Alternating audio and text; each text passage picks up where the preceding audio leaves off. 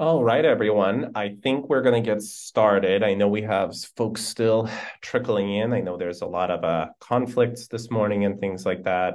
But let's get started. As I said, good morning, good afternoon, good evening. This is our Academy session as part of platform security. And today's topic is about platform-sensitive data discovery and anonymization. That's the theme of what we want to talk to you about. I'll talk about where that fits into the broader scheme of all the different things we offer as part of the platform security team. But most importantly, I want to talk about what's new in this release for detecting and protecting sensitive employee and customer data. Quick introduction. So my name's Andrew Vitolo. I'm a principal outbound product manager on the platform security team.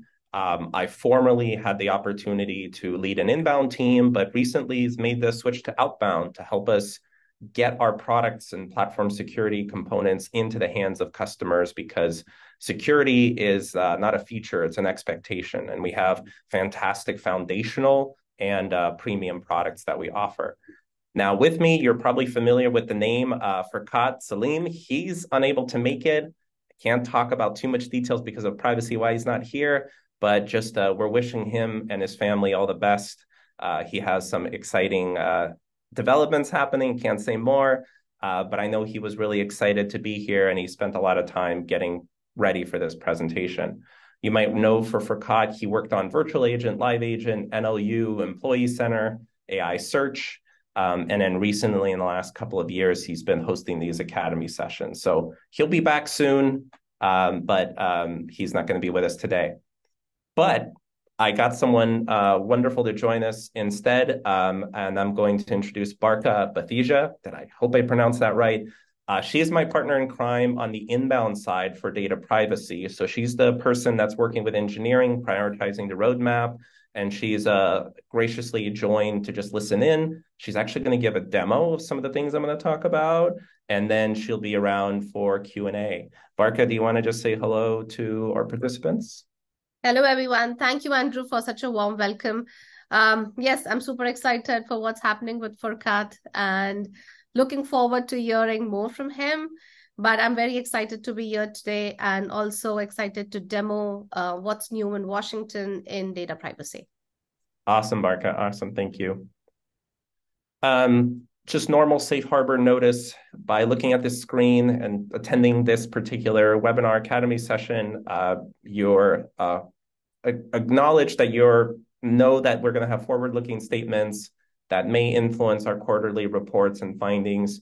Most of the things we're going to talk about today are what's new in Washington. So these are things that are GA, but occasionally, especially with Barka here, she might be excited and talk about some of the exciting things we're working on. So just be aware this is confidential, sensitive information and should not be disclosed without checking with your governance team. With that out of the way, let's talk about the agenda. So we're going to do a quick overview of what ServiceNow data privacy is. We're going to talk about some of the new features as part of the Washington release. We're going to go through a demo, talk about some of the ways you can stay engaged. We actually have a blog post that went live today. And then we'll turn it over to Q&A, and Barka and I will try to answer some of your questions. With that said, let's talk about ServiceNow data privacy. And the theme is we have purpose-built capabilities that are both foundational to the platform and part of our premium bundles that are there to safeguard sensitive data on ServiceNow instances. And what that means is our target in terms of who our customers are ServiceNow customers and partners that host both employee and their customers' data. So if the company interfaces at all with like a B2B2C model, that is in scope, right? So some of the sensitive data could be from employees, like for example, start of employment and social security number, or it could be consumers where they enter their credit card information. Our team, part of platform security, specifically focuses on that persona, building the products and the tools for customers to properly handle sensitive data. Now, again, I always like to tee things up of, well, why does this matter? I think if you've just recently read some of the headlines and just continued data leaks, privacy is very much in the eyes of consumers. And the reason that matters is because as consumers continue to demand privacy, consumers are effectively employees. I'm a consumer for a bunch of consumer products, for example, Amazon, but at the same time, I'm a ServiceNow employee. And if the sentiment is that I am concerned about how my sensitive data is being handled, that applies to my employee work, work workflow profile, as well as the consumer profile for my online shopping and things like that. And the sentiment is pretty clear. 87% of consumers say they will not do business with a company if they have concerns about business security practices. I think we all know that. That's the essence of why we have Vault. But more importantly, consumers would not buy from an organization if they didn't trust businesses with their data. And then lastly, business respondents said that customers would not buy from them if their data was not properly protected. And by the way, this is from a study that PwC did in 2017. So I sense that if this study was done again today, those numbers would be a lot higher. And that's just because, again, with more data flowing, more IoT devices, even the monetization of data, it's very much in top of mind for consumers and employees alike. So that's the problem statement. And I know our customers from the conversations we have, they are very interested in taking steps on this. There is a desire from a company perspective to address customer needs, right? Like the product management 101. But the thing is, even if there's an interest from our customers to actually invest in properly safeguarding sensitive data, there is still all kinds of different compliance standards and regulations that businesses have to pay attention to. So the key takeaway here is that the data privacy is really a top priority in business strategy, from the chief legal officer to the CISO to the CEO, CMO, and then risk and compliance. And just to give some examples of the kind of challenges that our customers face when it comes to data privacy, is data governance for personal information of employees that are no longer part of the organization. What's that retention span, depending on what compliance and governance is in place? And then how do you properly handle that information and anonymize it? Another example is GDPR compliance. We also call it the right to be forgotten. We need to know where the PII data resides and create an inventory of it so that you can properly classify it and properly handle it and dispose of it as needed. HIPAA, of course, in medical, one of the common use cases that Bark and I have seen with all of our data privacy tools is we can't have sensitive data in test and dev environments, and it poses a risk of exposure. So the data is anonymized before it gets put into those particular test and dev environments. And then last but not least, privacy policies, right? I think a lot of customers, especially with Gen AI, hint, I'll talk about, I'm giving you a preview of what we're going to be talking about at Knowledge. But as there's a more desire to make sense of data, we've acquired all of this data and to share it and make sense of it. That's fine. There's all kinds of different reasons for that, but there are privacy policies of what can and cannot be done with data. So before it could be used by contractors, third parties, or even internal, you have to review that, and then more importantly, properly normalize the data or handle the data before being able to work with it. So that's kind of me talking about the importance of data privacy and what it means to our particular customers and partners.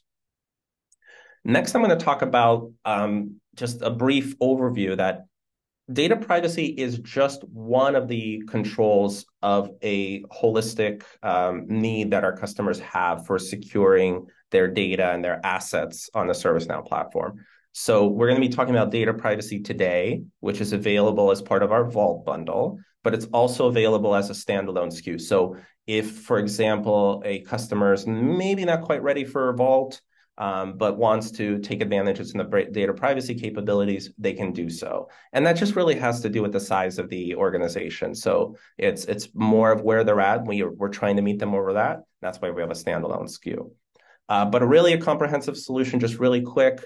We need to think about, does it make sense to properly anonymize the data, or is it the data should be encrypted? Code signing and just maybe making sure that mid servers have not been tampered with. We have log export service for sending logs for review. Secrets management, again, sensitive keys and maintaining API keys and secrets on the platform. And then newest is zero trust access, which is all about advanced authentication controls based on who you are and narrowing the frame of access depending on data patterns. So really exciting. I'll talk a little bit about other upcoming Academy sessions to go deeper on those. But back on topic, let's just do a quick recap about what ServiceNow data privacy is. It's made up of 3 components. One of them, again, is foundational to the platform, meaning customers can start using it today, and that is classifying your data. So before you can decide how you want to act on your data, it's really foundational and really important to classify your data and understand what kind of data is this. Is this sensitive data? Is this data that could be very risky and damaging to our organization if it leaks to an unintended party, external party? What about internal? It might not even be that the data is sensitive to leave the organization, but internally, should, for example, someone in HR have access to, someone's, I don't know, a code base or whatnot. Not a perfect example, but it's just about data segregation and segregation of duties. That's where classification comes in. But you can't really, let's say you do have all of these different compliance drivers and you're trying to help customers, you can't really get started on doing that until you start going through and figuring out what is sensitive and what's not. And customers can, again, start doing that today. But what we've been hearing and what we're trying to do is help customers save time and go back and focus on their core business. So that's why we have things like the data discovery component and the data anonymization component as add-ons that we think that are going to really save them a lot of time and resources. So let's say you're classifying your data, but maybe you're having a hard time. You have so much data, you're having a hard time of really knowing where sensitive data could exist. That's where data discovery comes in, that allows you to formulate effectively data patterns and looking for particular kinds of patterns of data, such as social security numbers, credit card numbers, phone numbers, et cetera, that will help you discover that sensitive data and then be able to properly classify it. So those really go hand in hand.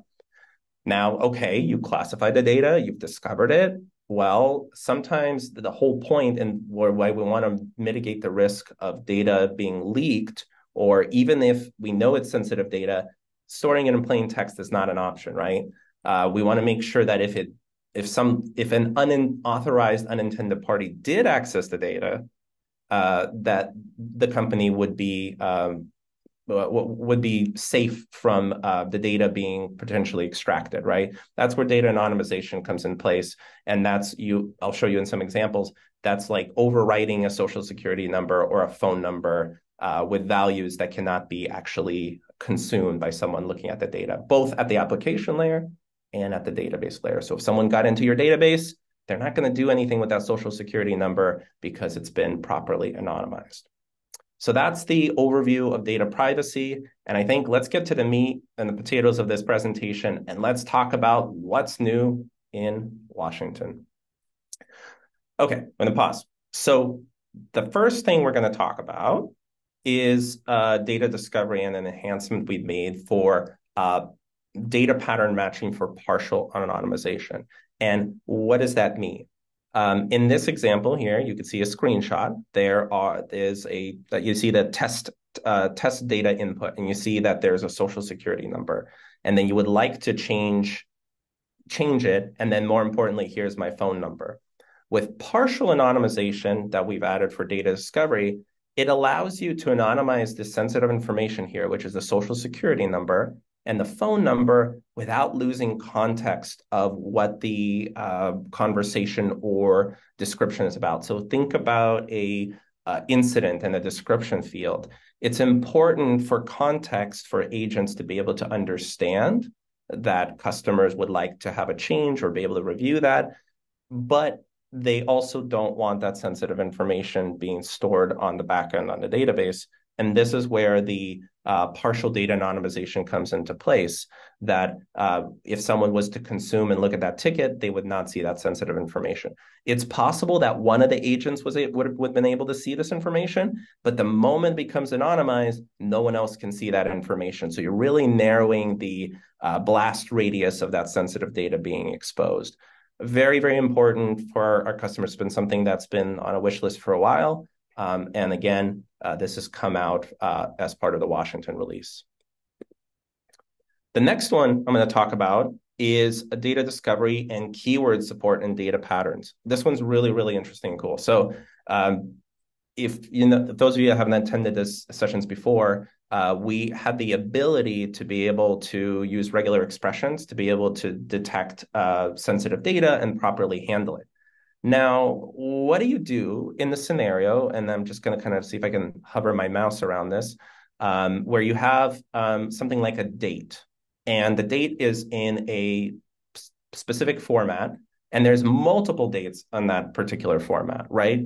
And that could be something like a date of birth. It can be an employee's start date.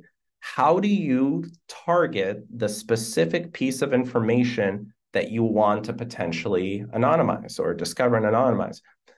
That's where this capability with keyword pairing and proximity detection come into place. What it does is it allows you to define a key, which the key is you're going to be looking for, let's say you're looking for, instead of the employee's start date, you're looking for the date of birth. The key is date of birth. So what you would add is, if in a particular database it was DOB, you would add the keyword DOB. If the database was date of birth, you would add date of birth. That way, when we go through and discover the sensitive data, we are able to actually target that particular piece of key value pair and then properly handle that particular piece of data. So very powerful, allows you to be much more precise and targeted with your discovery of sensitive data on a ServiceNow instance. So that's that one I'm really excited about, and I think we have several customers that are already getting their hands on this today. And then the third one, I think this one's the most exciting. And again, I'm going to have Barca kind of go talk us through the demo. But we have a lot of exciting thoughts on where we're going with this. But for the first time ever, we are introducing data privacy APIs on our platform. And we're calling them real-time APIs because as soon as you call the API, we perform the action. And these APIs apply to both data discovery and data anonymization. Why is this important? Well, in the example here, we have a short description and we have a description. And again, we have some sensitive data there. At the time, an agent goes through and maybe they enter that information, maybe the customer entered it in there. The moment the update or commit has occurred, those APIs can be called through, for example, like a business rule, and then the data can immediately be potentially anonymized right at that time of the entry of the data. So if you can imagine an incident, that's really, really powerful again. And it's similar to the use case we talked about below, is handling the data as it enters the instance and the perimeter, right? So effectively, we're creating an API that's acting like a data privacy firewall that gives you the opportunity to handle the data as soon as it enters the instance and then is properly anonymized. And that also helps with the keyword support and things like that. So those are the really three key features of the Washington release. And I know that me talking about it is just part of it. I think at this point, I'm going to turn it over to Barca, and she's going to talk through a scenario and do a quick demo of how we could put all of these different things into motion. So Barca, I'm going to stop sharing my screen. I think you got it.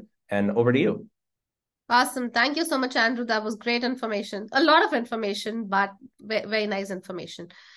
So have you ever run across, have you come across a scenario where you have a lot of incidents which are reported either from your employees or your customers, and maybe accidentally, or maybe because to get the incident resolved, they had to add some PII, some sensitive information in the incident. Now, all of us know it's not safe to have sensitive information everywhere floating around in the incidents because a lot of people have access to incidents. So there is a legal liability, there is a legal risk of having sensitive data exposure. In that scenario, what do you do? How do you mitigate that scenario? So for that, on this instance, I have HR service delivery installed. And I also have data discovery installed. Data discovery is a store app. So I have that installed along with data privacy store app. So first, let's go to data discovery. So under data discovery, I'm going to first, this is always going to be the first step. I'm going to look at all the all the data patterns. So right now here, I have few data patterns, which are either shipped out of the box or few of them are custom as well. What's new in Washington is with every data pattern, there is an associated privacy technique. So for here, we have credit card American Express. So this is out of box data pattern. And by default, we have a privacy technique of selective replace with X, which is associated with it. The data privacy admin does have the permissions to go ahead and change the privacy technique, which is associated with a data pattern. What this association essentially does is wherever credit card American Express will be discovered, only that particular pattern will be anonymized with the selective replace. So that helps by keeping the complete business context alive. So you still have the business context, but we are only anonymizing the sensitive data. Now let's look at a data pattern that I have created custom, which is date of birth. If I go to date of birth, now there isn't really any difference between the format of date of birth or date of hire. And what we are doing here is I am doing date of birth with keywords. So I have the regular expression of MMDDYY. Along with that, I'm searching for some keywords like DOB, date of birth.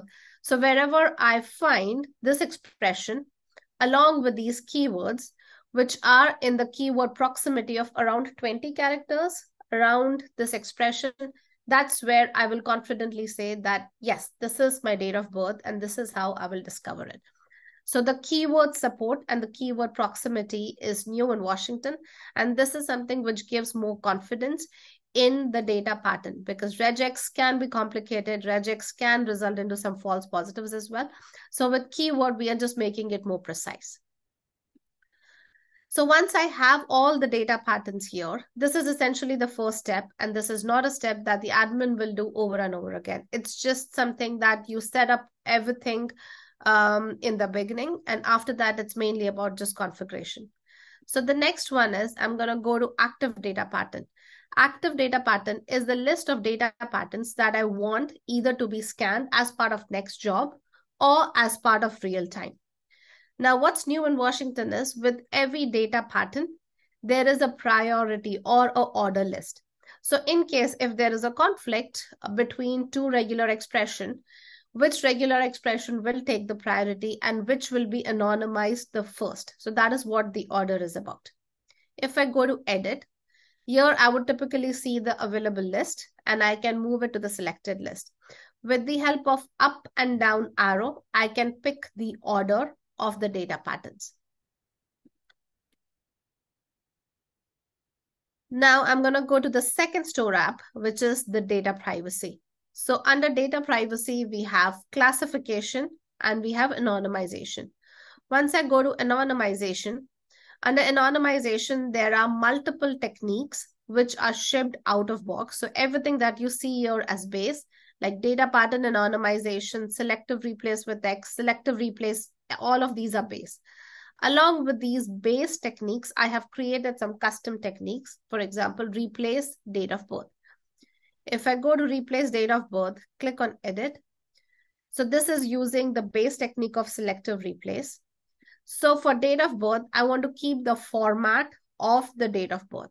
So in this case, since I want to keep the format, I am excluding the hyphen and I'm replacing the sensitive characters with asterisk. You also have an option of either anonymizing fully or partially. So in case of credit card number, you want to keep the last 4 digits and maybe the first digit as well to understand if it comes from Visa, MasterCard, or Amex.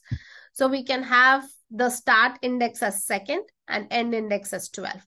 But for now, I just want to keep the format. I do not want to keep any sensitive data. That's the reason I am starting it from 1. Similarly, for selective replace SSN, I have done the same. I'm using the selective replace technique.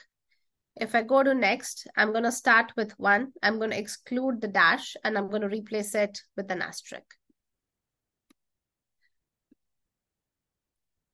Now, what we have done in Washington is we have come up with data privacy APIs, which are basically 2 different APIs. One is data discovery API and the other one is the anonymization API. Now, these APIs can be called either from business rules or from the flow designer as well. Now, the beauty of these APIs is it gives you a lot of flexibility so that you can discover data either on insert, you can discover an anonymized data, excuse me, after a particular condition is met. So in this scenario, I have a business rule created in which I am sanitizing description and short description, which is associated with the HR case. So here I'm going to monitor the HR case table. This is active and advanced, and I'm going to trigger this business rule as soon as the state of the HR case is changed to closed complete. Now, think about a scenario in which in an incident you have sensitive data, but you still want to keep that sensitive data in order to resolve the incident. So this is when you would say the state. So you want to keep the sensitive data, but as soon as the incident is changed to close complete, you want to anonymize it. So that's when you would call the business rule. So this is where I've specified when to run. If I go in advanced, I literally have a 3-line script for description and short description in which I'm just calling the APIs to discover and anonymize the sensitive data, everything that was there in the active data pattern list. With that, let's go and see how it works for incidents. So here I have HR cases. Now let's look at a HR case which ends in 100. If I open this right now, it's in the state ready. State is ready, and under short description, I don't have any PII. It just says update SSN and date of birth. But under description, I do see a lot of PII, which is unable to update SSN to XYZ, then the date of birth in the HR portal. So this user probably is a new user and they are not able to update their PII, their personal information in the HR portal. In this scenario, in order to resolve the incident, we need to have this SSN number and date of birth so that we can update it in the HR profile. So that's the reason we are going to keep it till the incident is closed. So here under description, I have SSN number, I have date of birth, I have email ID, and I also have the phone number. So let's say the agent goes ahead and updates the HR profile with all the info. I go and change the state to closed complete. And once I've done that, I'm going to click on update. Go back to the HR case, which is 100. And under description, it is all anonymized. So the SSN number has been anonymized, but the format of the SSN is still intact. Based on the technique that we used. Similarly, date of birth, email ID, and also the phone number are all anonymized. Once a sensitive data is anonymized, it is actually changed in the database. There is no way to get it back. And this is what makes it so unique and special, because according to privacy, you do not want to have any legal liability of keeping the sensitive data if you no longer need it. In this scenario, we needed the sensitive data just to update the HR portal. Once the HR portal is updated, we don't really need to keep the sensitive data. We still need to keep the incident and the business for recording, for audit and record purpose, but we don't need to keep the sensitive data. That's the reason we've anonymized the sensitive data, but we have also kept the business context in terms of when was the incident opened, when was it closed, what did the user want. We have all the business context here without actually oversharing or without actually having any sensitive data leakage. Thank you.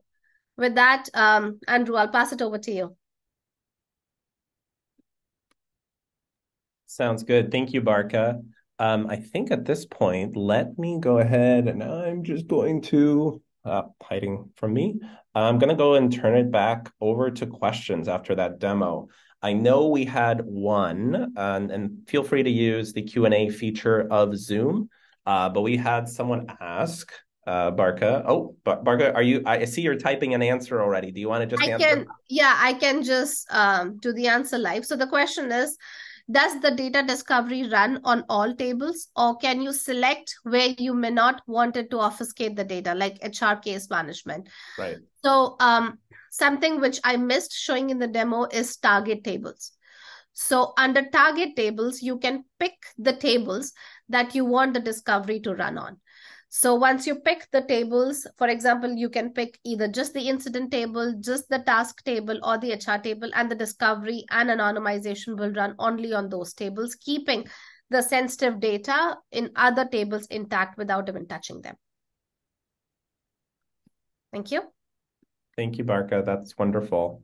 I think the next question we have is just helping customers get started. Let's say that today they might be familiar with some level of classification, but they're maybe not feeling like they're doing enough. What's the best way to go from just starting with getting familiar with classification, and then when do you introduce data discovery to your suite of quote unquote tools in your portfolio? Yeah, so that's a very interesting question. So data classification is installed by default. The plugin is installed by default, excuse me, as part of the platform capability. So anyone can start using classification as early as right away, right? So classification really helps to create an inventory of data.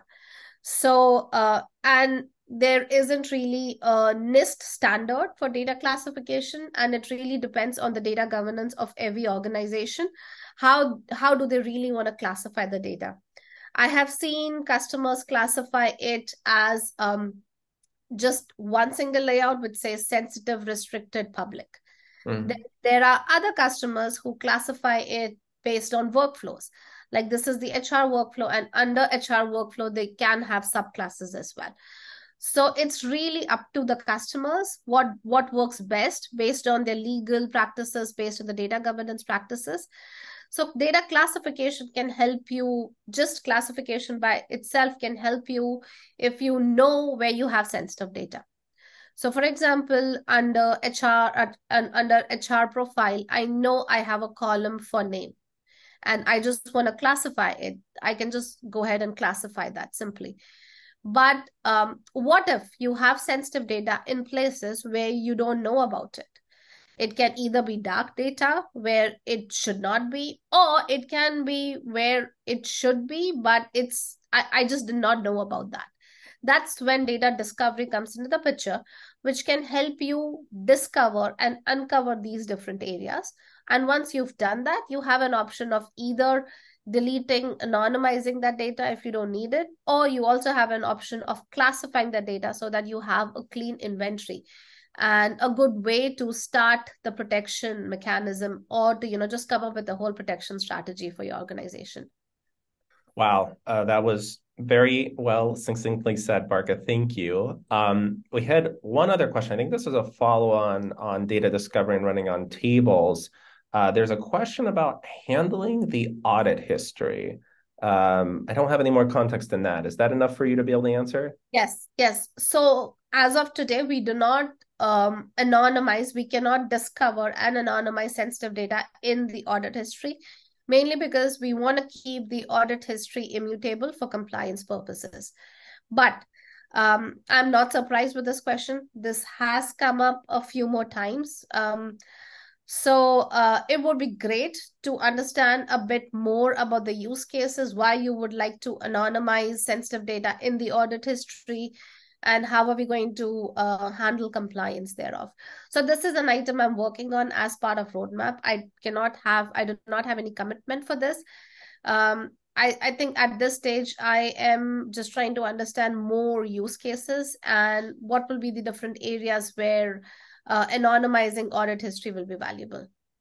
Yeah, that sounds great. And I think whoever posted that was anonymous attendees. So hopefully you have a way to reach us. And we're happy to sit down and have a chat with you if that's a requirement for your customer. So I don't see any other questions on our backlog. Barka, did you want to have any other final parting thoughts or anything that you would like to leave? Otherwise, I'm going to cover more resources and wrap this up. Yeah, so why don't we cover resources? And the other thing I would like to add is so you can try today data discovery and data anonymization both in your sub prod. So for prod, yes, you definitely need entitlement, but for testing it in sub prod, you do not need entitlement. You can test it today. So test it out, see what use cases it works for you. What are the different use cases it will work for you?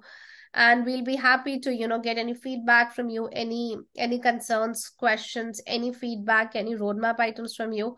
We'll be more than happy to discuss it further. Awesome. Awesome. Thank you, Barka. And then, as I mentioned, there's several QR codes here. You can go through our list of various platform privacy and security recordings on YouTube. It's actually specifically for our data privacy track that goes deeper into classification, discovery, and anonymization.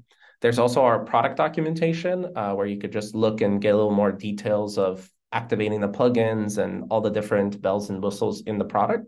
And then last but not least, we have our community blog and site. And actually today we launched a blog post talking about our real-time API and real-time discovery and anonymization. So definitely check that out. That's kind of going hand in hand with this Academy session. And the only other thing that I wanted to mention is we will have additional Academy sessions. This is our first one of the year, so welcome back. And then we will have the next one on Zero Trust Access, session validation. We're going to talk about Access Analyzer, which has been growing tremendously, and specifically user comparison, platform encryption, and then August, in the summertime, we're going to get into access controls, which I know is a big top of mind item for our customers. Last thing, not sure if anyone on the webinar is going to be at Knowledge, but definitely check out some of our talks at Knowledge, specifically safeguarding sensitive data where it lives with ServiceNow Vault, mainly through the encryption angle. But that applies. Sensitive data handling also applies to data privacy. And then we're going to be talking about, Mark and I are going to be talking about navigating AI privacy with confidence. That's a big topic at Knowledge.